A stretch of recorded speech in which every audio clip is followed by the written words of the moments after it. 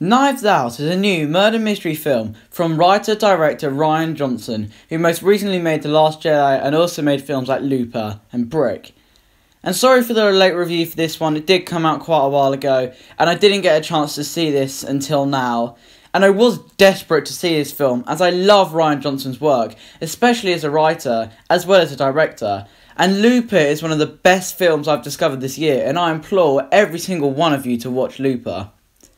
And the stellar ensemble cast that Johnson has been able to assemble for this is not wasted and is absolutely worth it.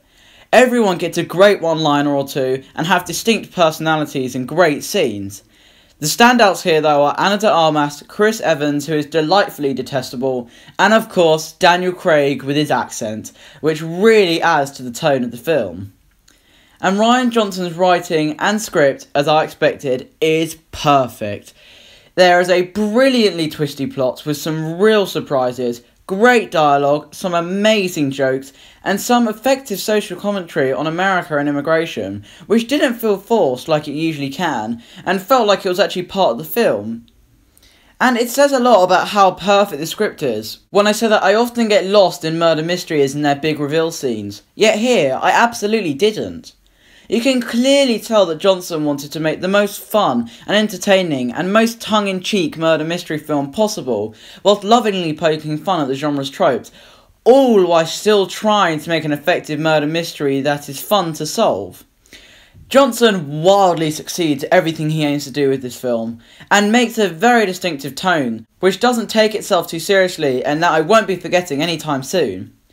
The modern day setting and references to pop culture also help to add to this, and the script is truly what makes the film, and it is one of the most entertaining films of the year because of it. The set design in the classic Mystery Mansion are stunning, and add to the fun of the film, as they feel so old-fashioned as opposed to the pop culture jokes and modern day setting, helping to create that really distinctive tone that I mentioned.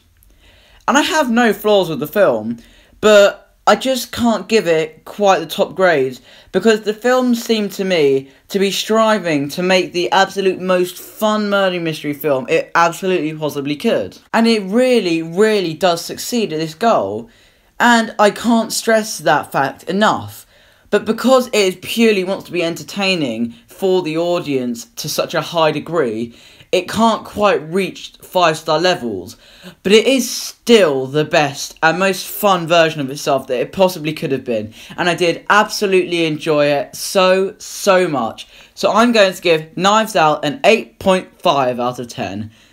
This is definitely one of the most entertaining films of the year, and I would highly recommend it to everyone whenever you get the chance to see it, as it is so much fun to try and solve the mystery, and it is so much fun regardless. That was my review of Knives Out, guys, and I hope you enjoyed it. Goodbye.